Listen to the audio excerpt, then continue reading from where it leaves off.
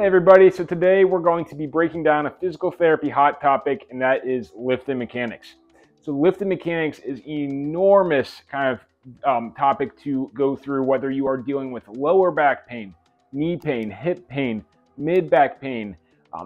Any of these kind of pathologies can kind of play into what lifting mechanics feel comfortable for you and what's most appropriate for you. So we know that there are many different ways to kind of lift something up off the ground or to do any deep kind of bending movement towards the ground, and choosing which one is most appropriate to you can either one, kind of help you recover from an injury that you already have, or two, prevent you from having an injury in the future. So there are a lot of different types of lifting mechanics from the ground, and we're just going to break down some of the most common ones and when you might use each one of those. So the very first one that we're going to talk about today is the hip hinge. So the hip hinge is our movement strategy that allows us to safely move the most amount of weight effectively. So this strategy, however, is used only for folks with back pain that's low to moderate. If your back pain is very severe, it might be one that causes a little bit too much shear force for you. It might be one to avoid. However, if you have low to moderate back pain, it's one that would be something that you can build resiliency with and get your back stronger. If you have knee pain, this is an excellent kind of lifting strategy to kind of to use, especially if your knee pain is severe enough that deep knee flexion is uncomfortable. So a hip hinge, what you're going to do is you're pushing your hips back and your chest comes forward. So imagine I'm kind of lifting something up off the ground here. My butt comes back, my chest comes forward. Now I'm not bending my back. So if you look at my back here, my tailbone is kind of still up towards the ceiling. My back is still straight. I'm in a deep hip flexion position and a shallow knee flexion position.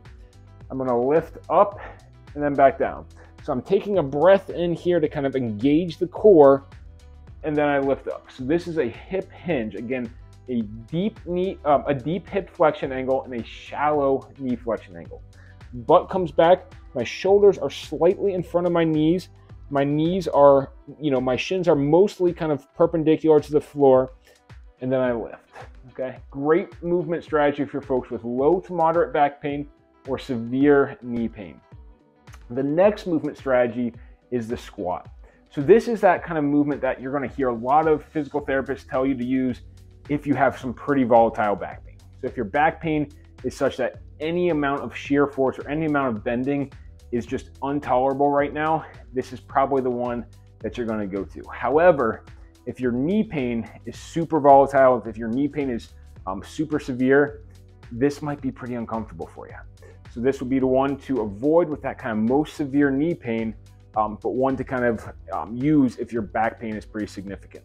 So with the squat, what you're going to do is you're going to drop down into a shallow hip flexion angle with a deep knee flexion angle. So notice the difference between that hinge and the squat. In the squat, my chest stays up, but my knees kind of bend deeply. So my chest is up here. I'm still getting to that same depth, so I'm still getting low to that ground. My chest stays up the whole time. Versus the hinge is this, my chest is down. So here's the squat, here's the hinge. So that's the difference kind of between those two. The next one is called the lunge. So the lunge is an awesome lifting strategy if we're not quite sure what the weight of the object is. So say that Amazon package comes in and we're not quite sure, how heavy this package is, or we're kind of trying to lift the box up off the ground and, I'm not sure how I'm gonna get my arms around it. Maybe it's 20 pounds, maybe it's 50 pounds. The lunge is a very safe way to kind of get established on the ground and to be really safe when we're kind of lifting something up off of the floor. So with the lunge, what you're going to do is you're going to drop down to that knee. You're going to get that object as close to you as you can, kind of hug it into you, and then you're going to stand like this. So the lunge is also a great movement strategy if we're going to be carrying something really heavy. Say you're moving the couch, say you're moving something just unwieldy and heavy, the lunge is probably the movement strategy for you. It's also a great movement strategy if you're having severe back pain. So if you're not able to tolerate that hinge position to lift something, the lunge is an awesome movement strategy to allow you to get deep to the ground without putting a whole lot of force through your back. So again, from the other side, the lunge is going to be dropping down to one knee, scooping underneath whatever you're lifting up, and then back up. Additionally, just kind of going back to that hinge pattern, the hinge is a really nice kind of movement strategy to do if we're doing repetitive lifting. So if you are, say you're weeding the garden and you might be doing, 50 bends to the ground, the hinge would be an awesome movement strategy to kind of save some stress on the back. Now, if we're weeding the garden and we're using the lunge strategy to pick up every single weed out of the garden, the knees and the quads are going to be totally exhausted. So it probably wouldn't be using the lunge or the squat for that over repetitive lifting. That's where the lunge is going to, or that's where the hinge is going to come into place. So the hinge is a great way to do that repetitive kind of, low level lifting where you're lifting something, a bunch of times, but it's very light. The next movement strategy is just the bend. So you're probably not going to hear a ton of physical therapists tell you to bend your back. However, I'm here to tell you, if our back wasn't meant to move, it would look like our shin bone. So the back is meant to move. So if I'm putting the dog bowl back down, I'm just going to bend my back. So our back is a series of joints connected by discs that allows us to rotate, extend, flex, side bend, all different types of movement.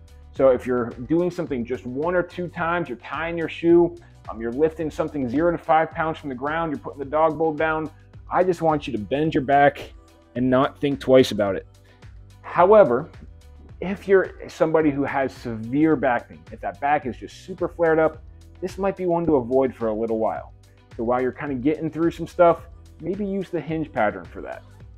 If your knees are pretty flared up, the bend is a really nice movement strategy for those kind of 1-2 off movements that are really light. So if you have, severe knee pain, I'm giving you the all clear to just let your back bend when you're putting that dog bowl down. The last movement strategy that might be a really effective way to kind of hybrid the two of them is the golfer's pickup. So if, the bend is a little uncomfortable for you, but you're just trying to kind of get through some movements, the golfer's pickup is a great way to kind of keep some pressure off the back, keep some pressure off the knee, and just allow yourself to pick something up off the ground. It's also a really good one for repetitive lifting, such as weeding. So the golfer's pickup, you're gonna kind of move with one leg, lift something up off the ground, and then keep going. So again, it's that single leg kind of movement. Obviously with this exercise, you're probably not using this if balance is an issue for you. So this should be reserved for those folks who have pretty good balance, pretty good sense of kind of where they're at in space. The golfer's pickup is a great strategy.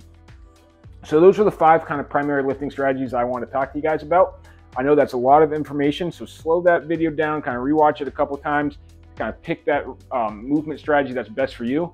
And when these are done right, so we really should be kind of mixing and matching between the 5 of them. So if we only ever are hip hinging, if we're only ever squatting to lift something from the ground, we're probably leaving a lot on the table, and we might be using kind of some areas too much and some areas too little. So when done best, we're kind of picking and pulling between those based on what our body's asking for at that moment. So again, if it's something super heavy, maybe we're pulling out that hip hinge, maybe we're pulling out that lunge. If it's something a little bit lighter and our back is bothering us, maybe let's pull out that squat pattern. That golfer's pickup and the bend are great strategies for that light object, or if we're doing repetitive lifting, the hinge and the golfer's pickup are probably the things that you're zoning in on. So thanks for watching this video. Let us know if you have any questions on that, and then use those strategies.